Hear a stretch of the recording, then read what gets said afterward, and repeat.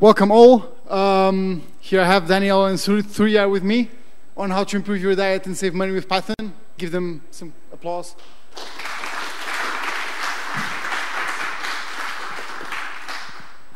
Hi everyone.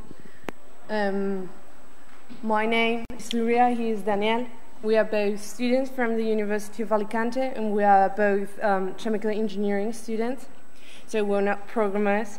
So if you see something in a code, feel free to send a pull request to GitHub.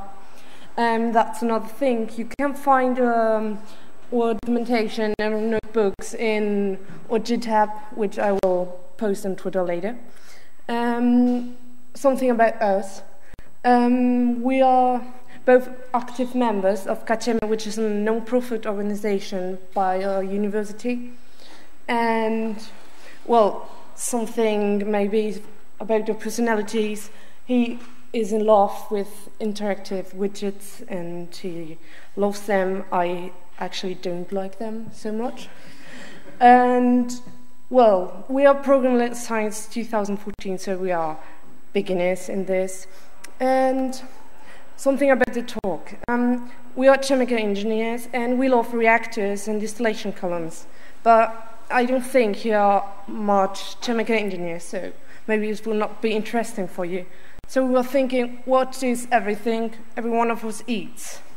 And well, every one of us wants to eat the most, but pay the minimum of money. So, but all of us have the objective, now it's summer, so we all want to fit and be healthy. So we are going to show you how you can optimize your food with a minimum cost, but having the nutritional concerns that you want to have. And well, now I'm going to let you with Daniel, who's going to tell you something more about the theory of this optimization problem.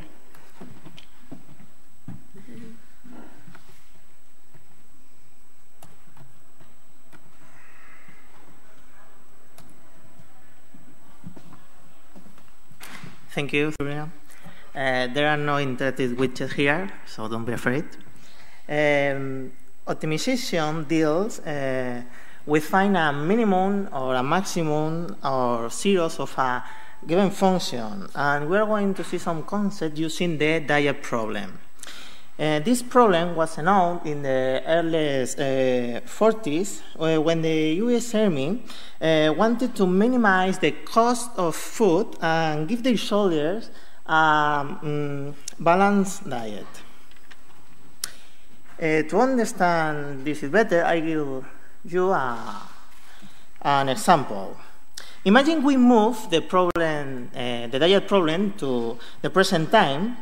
At this date, it is common go to a fast food establishment to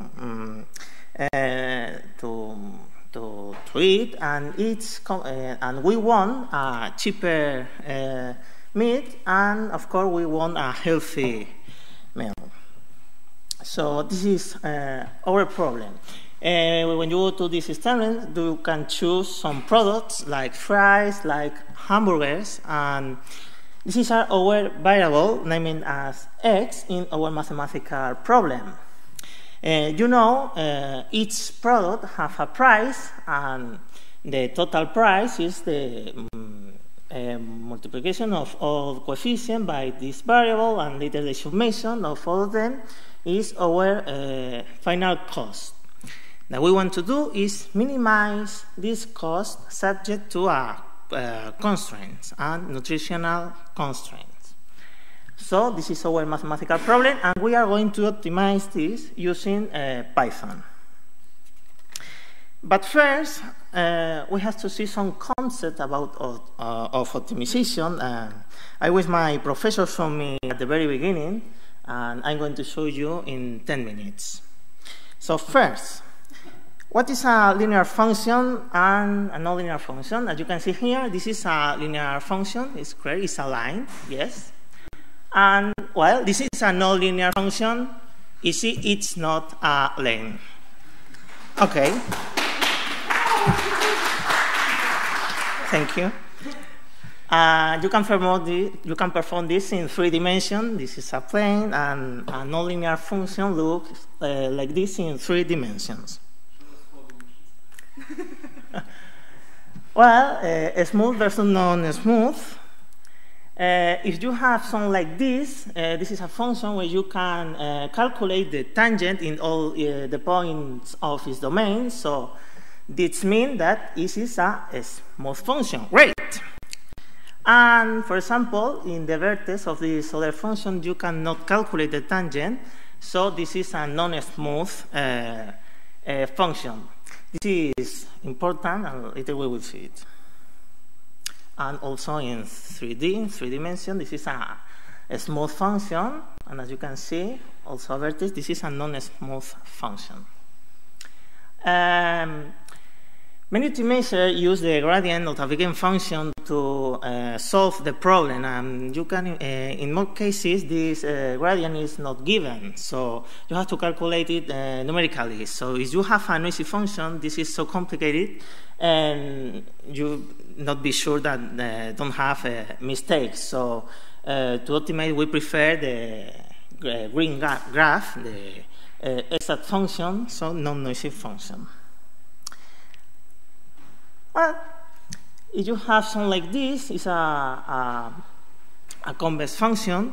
When the tangent in a point is completely horizontal, you could have a minimum. In this case, you only have one point, and is the lowest point, so it's a global minimum. And of course, if you have more than 1 point that have the horizontal tangent, you have more than one minimum. In this case, you have the lowest value for the function is the global minimum, and you have other minimum that are the local minimum. This is so important. And why is this important? Well, when you are solving this type of problem, you don't actually know the value of all the points in your function. So it's like you are in a fog-covered mountain, and you only have the information of the nearest region. So it could be possible that is the fog going out, well, it could be that you are not in the global point, in the global optimum. Well, and what is a convex and non-convex function? This is a convex function. Imagine if you choose any 2 points in the graph and you trace a segment line between these 2 points. If the graph is always down the segment, you have a convex function. If not, you have a non-convex function. Yes, easy. And also in 3 dimensions, convex and non-convex function can be done. So this is an important chapter. What is a constraint? Well, constraint is a function that limits your search space to find a minimum. Imagine we have this function. This is the control of the function, and the lowest point is the black point, the global minimum. If we have no any constraint, our optimum point is the black point, the global minimum. Okay? So we can have different types of constraints. Like this is a quality constraint. That means that the optimum point must be inside our restrictions. So the solution for this problem is in the red point. This is the optimum. And as you can see, is the clear point to the global minimum inside these restrictions. You can have inequality constraints that allows you to search your optimum point over the restriction or under the restriction. In this case, as you can say, you can search your optimum point over the inequality constraint, and of course, yeah, great. The optimum point is the global minimum of the function, so it's fantastic. And you can have the other case. You are only allowed to search the optimum point under the constraint. So your solution is this red point, and you can ask me, oh, well, it's a little far of the global minimum, yeah, but this is your problem, and this is the better solution for this case, because you are a constraint, and this is so important. Of course, if you have more than one constraint, you can perform a little search space to find the minimum. And as you can see, the red point is another point, right? Of course, this region that you form with a constraint should be a convex region to be sure you are in a global optimum point, because if you have some like this, you never could be sure you are in a global optimum. You only can assure the solution is a local minimum or a local maximum, but not the best solution. Well, most of the figure and script from Webbasen and SciP lecture. Thank you, Gael Rakos. Well, attending to this, the optimization problem can be divided by using these ideas. If you pay attention of your objective function or your restriction, you can ask, well, it's a linear, it's a non-linear, or we have decision variables. That means that you can do a choice. For example, I only want a vegetarian menu, or not. It's like 1 or 0. There are half my problem binary variable, yes or no. So we can have linear programming problem, mixed integral linear programming problems, non-linear programming problem, and the most difficult mixed integral non-linear programming problems. And each one of these type of problems have a main algorithm to solve it. For example, we use the simplex algorithm to solve linear programming, and later Zuria show you a little bit. Well, an optimization model can be defined mathematically as follows. This is our problem, the diet problem. And as you can see, there are only letters, but don't be afraid. In Pyomo, this is not that abstract model because we put the coefficient and other parameters externally. And this is a concrete model in Pyomo where you put explicitly the value of the parameters of other coefficients in the problem. So now I'm going to change.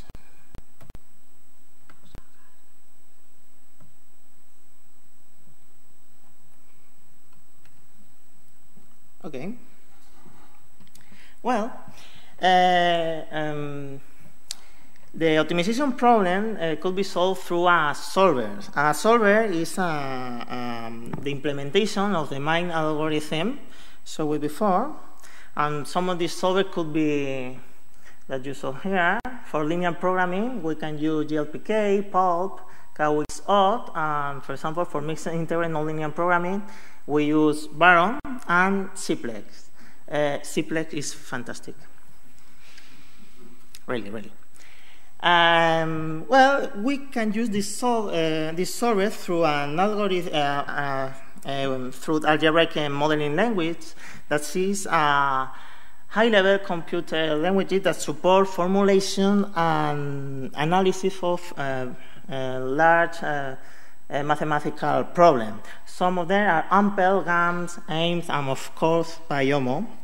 Pyomo is interesting because it allows the formulation of algebraic models using Python, and this is great. And it's communicated with principal solvers, even Neo server. And why Pyomo? Well, why not Pyomo?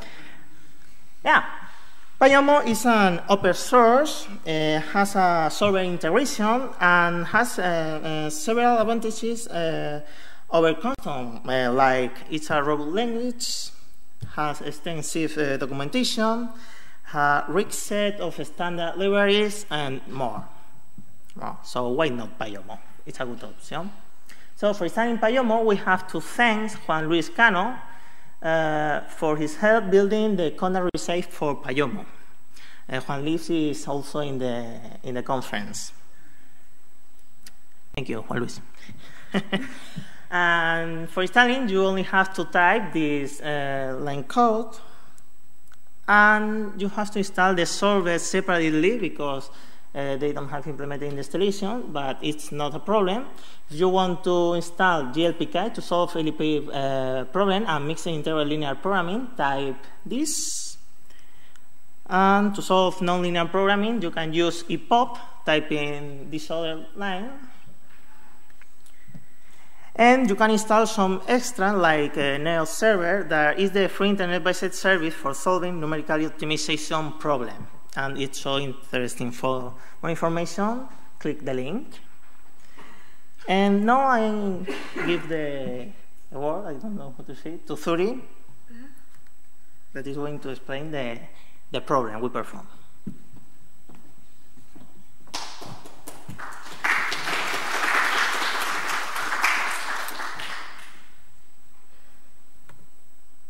We are sorry for that much of theory, but if we don't show you that, you will not understand what I'm going to show you now. So I'm now going to show you the practical part of this. So now we're going to improve our diet.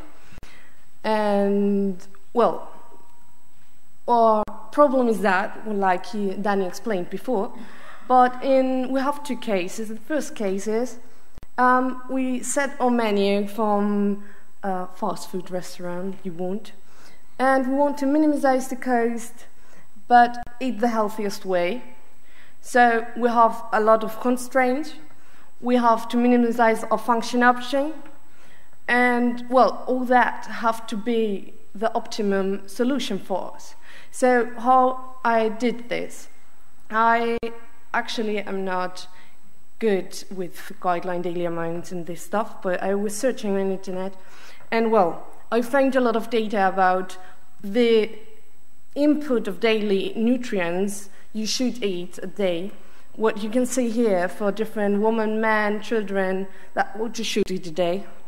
It's a little bit, I don't know if someone does that, but well, using this, I have done the problem, I've solved it. First, we need to import Pyomo.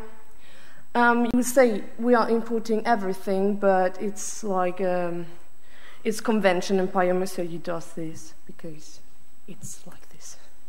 And then I got the data. I have to say, the data, it's not totally real, so everything what could be real, it's fiction. And you will see here is my data.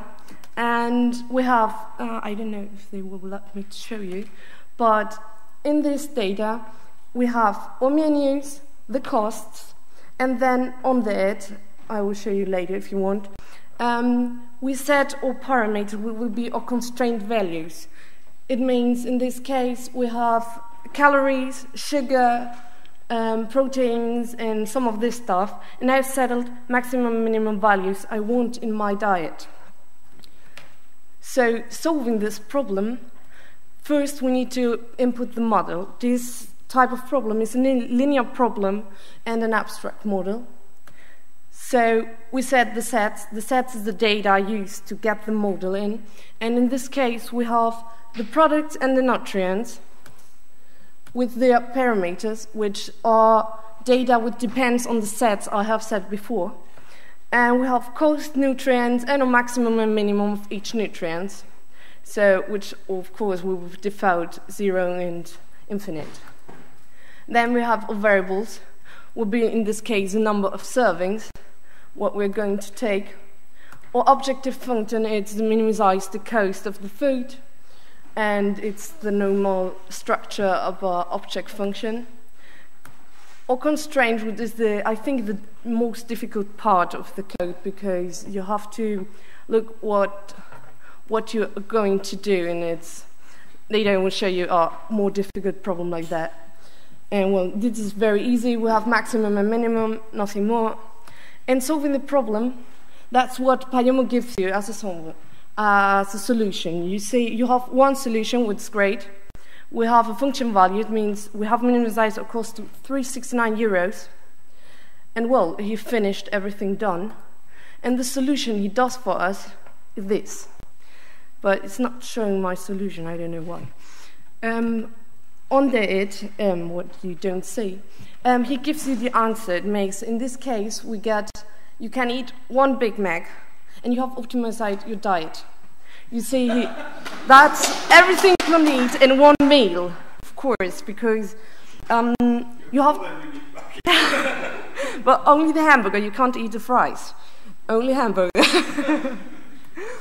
You have to say, here, you see, that's a normal graph of what we've called Big Mac. You see, this black one is the daily amount in one meal you should eat, but this type of food have a lot of salt, a lot of fat, so, well, if you want to eat healthy, you go there and eat a Big Mac. It will be great. Now I'm going to show you something very different. I like this problem a lot because I was thinking what can do more with the diet problem, and I was thinking, well, now we're going to do the opposite. It means how much calories I can eat in one meal for only €5. And it was like, wow, I go there and eat a lot. So no, well, I do that. Yeah, it was like, let's eat. And, well, we do the same. We do the import of Pyomo. We get the data, which you will not find that there is a dead link. McDonald's app, I don't know what's happened. Well, and to solve that, it's an abstract model. We set our sets, or parameters, but in this time you say it's not the nutrients we're going to set to maximum and minimum. This time is the cost, 0 and €5 in this case.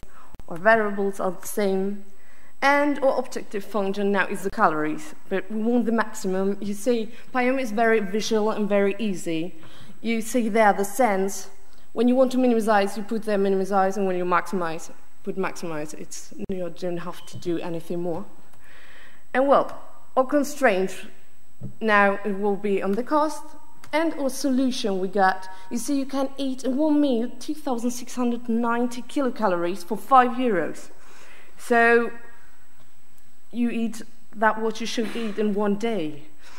What I think it's respectable for €5. And the solution is this. You should eat 3 hamburgers for €1.29 and 1 package of grilled onion rings, which I've never seen here.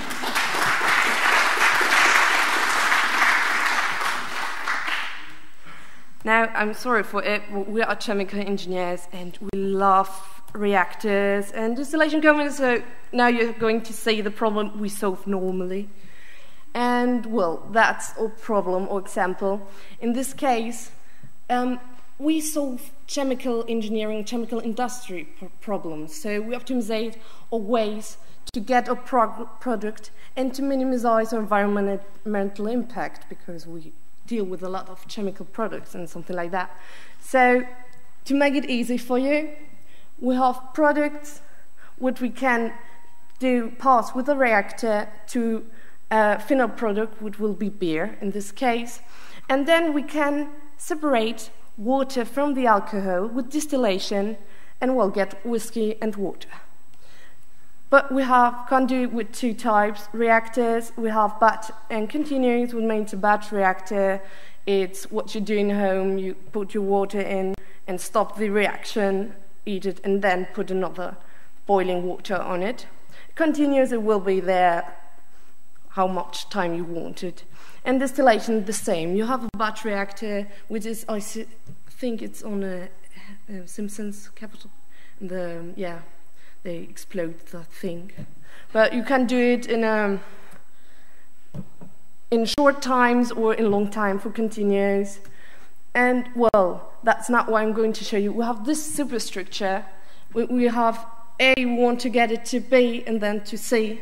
And we have 2 ways to get it. We have a reactor, we have a lot of distillation columns, and, well, we get Pyomo to say us what we can do with the minimum environmental impact.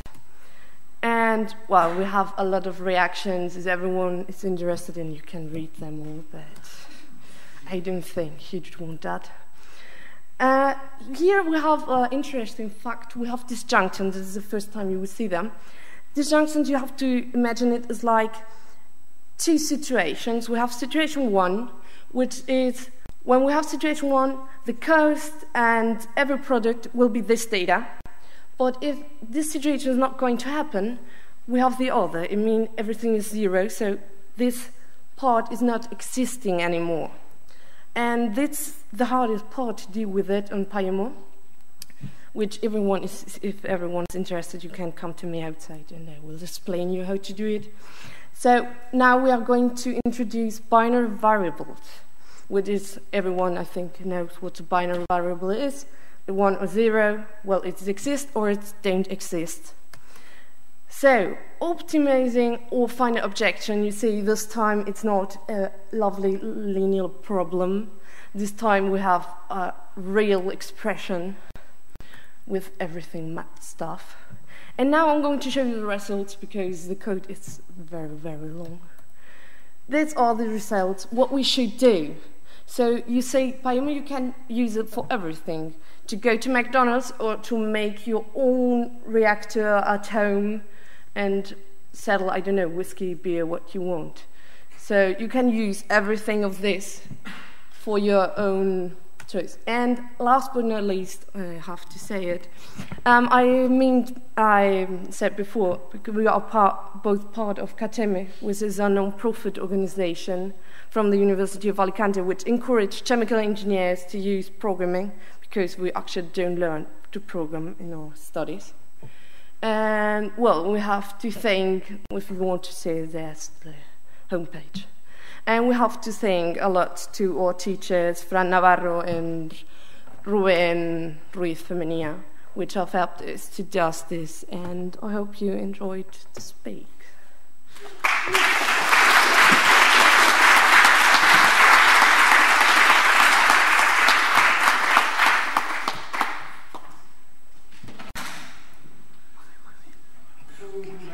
Questions?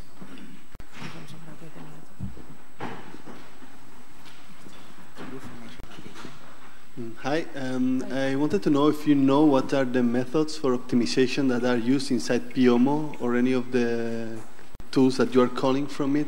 Like, is it iterative? Is it iterative way? Is it a Newtonian? Is it a conjugate gradient? What kind of method of optimization is done to arrive to the minimum? Because you go deeper in iterative.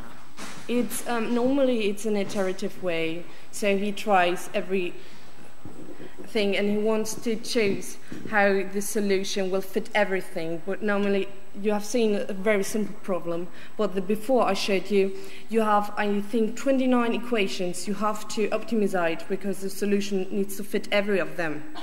So sometimes it will be a good solution what you get, but sometimes not. So you have to play a little bit with that. We normally use GAMS, and you will see the code is on there too, that they give very similar but not the same solution for you to the same problem, because every solver had his own stuff. I don't know if that's the answer to your question. Okay, if it's iterative, I understand that you could end up trying to look at minimum. Yeah. No, it's okay. I can shout. They won't be recorded. Thank you very much for the talk. With the optimization of calories for €5, did you have any constraints as in non-toxic level of salt or fat? So can you survive those calories, or it's just up to, do you have no constraints? I was looking at that, and I seen on internet that you should eat 2 grams of salt a day, which is every of us, I think, eats a lot more. And I was looking at it, and I think if you eat that much of calories and of salt a day, maybe you go to the hospital on the next. So it will be, I don't think you can eat that much for one meal. It will be too much for you to get that. 3 hamburgers and 1 onion. No, there are the 2,600 calories, I mean. Yeah, the problem is, no, that food had a lot of salt and sugar, and that's too much you should have in your body, so you will have problems later, maybe. I don't know, if maybe not. You should try it. You should try it. For science. Please send me a message if you have tried, if you're okay. Hi, thank you for the talk. I have a question. Why can't you drink this water? It's whiskey water, basically. Drink and drive, you know. Why? There's water waste, don't drink that. It's water. It's whiskey water, right? I would buy it. Okay. That's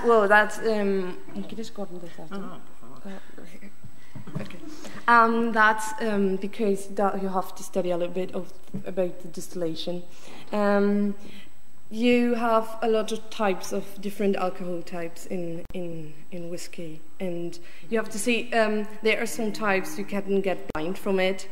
So that's what you are extracting, and that's in the water. So maybe if you, yeah, it's water. There may be some molecules of water in it. Normally, everything what we got in the chemical engineering production, you don't should eat it or taste it.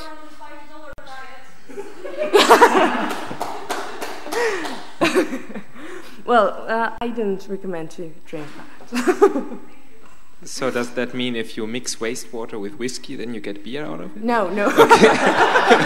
It will be great. It will be great. Okay, my actual question. My actual question: is it possible to have the two objectives? I think you implemented now the nutrition constraints as constraints. Yeah. But can there be two objectives which are somehow weighted that you can say, well, that you can compromise between nutritional value and money spent? So it's fine if the nutrition value is not quite as high if you save €2 or something like that.